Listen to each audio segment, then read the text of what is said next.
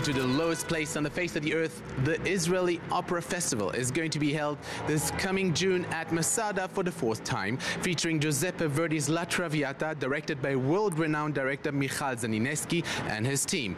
We attended the media preview of this major cultural event in this year's Israeli calendar.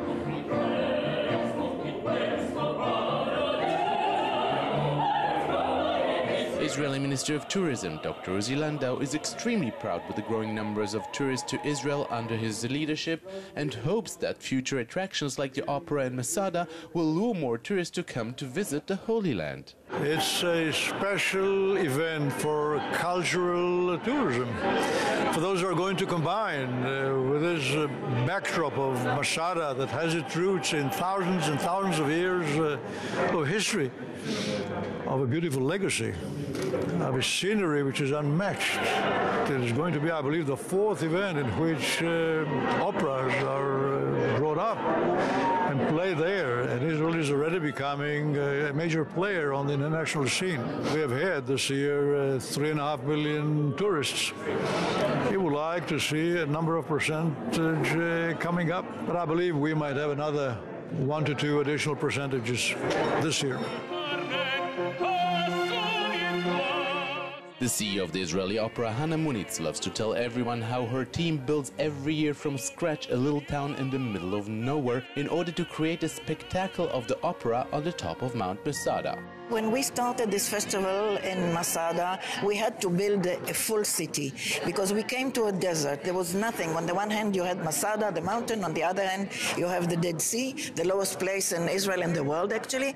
And in the middle, between them, a desert with nothing in it. So we had to build roads to get to start to do something there, to build water, to bring water pipes, electricity, everything, to build a tribune for 7,500 seats every night. And the stage is 68 meters wide. The opening is 68 meters. So it's something that we had to build from scratch.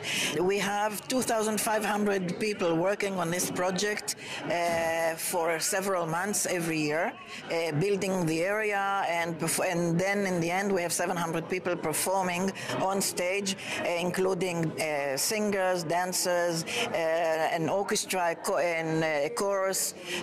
All of that is in order to make this place, the Negev, south of Israel, thrive and bring in tourists to give life to this magnificent, heroic place of Masada. Every year it brings 80 million shekels into the economy in Israel, mainly from hotels, buses, taxis, etc., etc. And so it's a project that not only brings culture to this country, but also improves the economy here.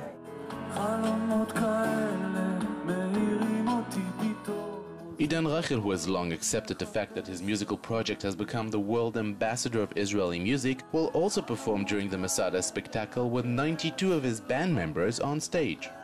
It's a very unique band for those of the viewers who are not familiar with the Idan Reichel project.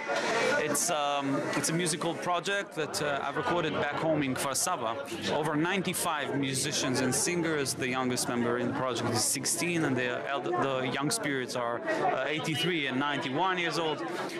Over 95 musicians from different places around the world. We are not touring 95 musicians and singers, but we have on stage always between 14 to 18 amazing musicians and singers, very versatile, from acoustic influence to electric influence, from singers from Tel Aviv and singers that were born in the refugees camps of Sudan or Addis Ababa, Ethiopia, guitar player from Morocco or percussion player from Rio de Janeiro.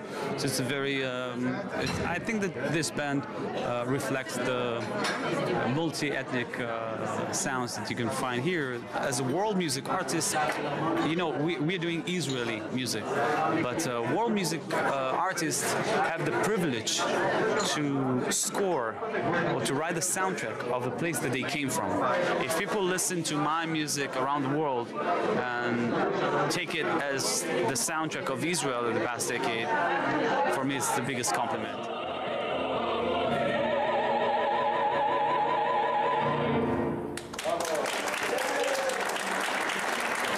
Even before the official launch of the event, over 11,000 tickets have already been sold, over half of them to what is classified as cultural tourists who plan to come to Israel especially for this festival. For JN1, I'm Jacobsohn at the Israeli Opera House in Tel Aviv.